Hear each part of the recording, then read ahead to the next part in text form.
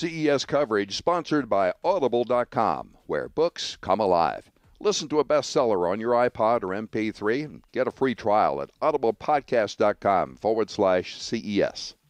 Todd Cochran from Geek News Central, part of the Tech Podcast Network coverage here at CES 2011. I'm with Michelle from Celestron. And, for those of you that are astronomy buffs out there, you are going to love this. Tell me, what do you have new this year?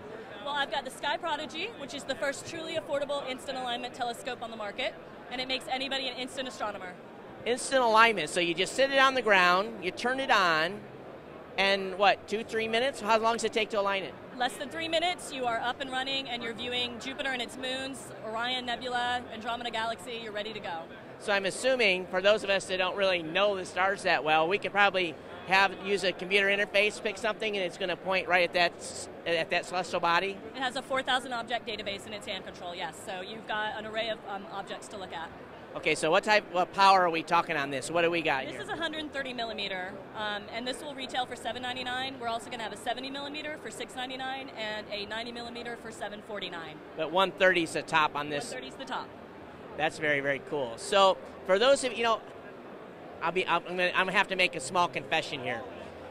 I had a telescope in the garage. Me and my son would get it out, and we would try to point us up, and we never could. So this may be a solution for us. I hear that all the time, yeah. Some of the alignment processes or manual telescopes can be very frustrating. So this is the answer. There you go, folks. $799 for the 130 millimeter self-aligning, 3 minutes. Set it up in the backyard and have a great time with it. Thank you so much. Thank you.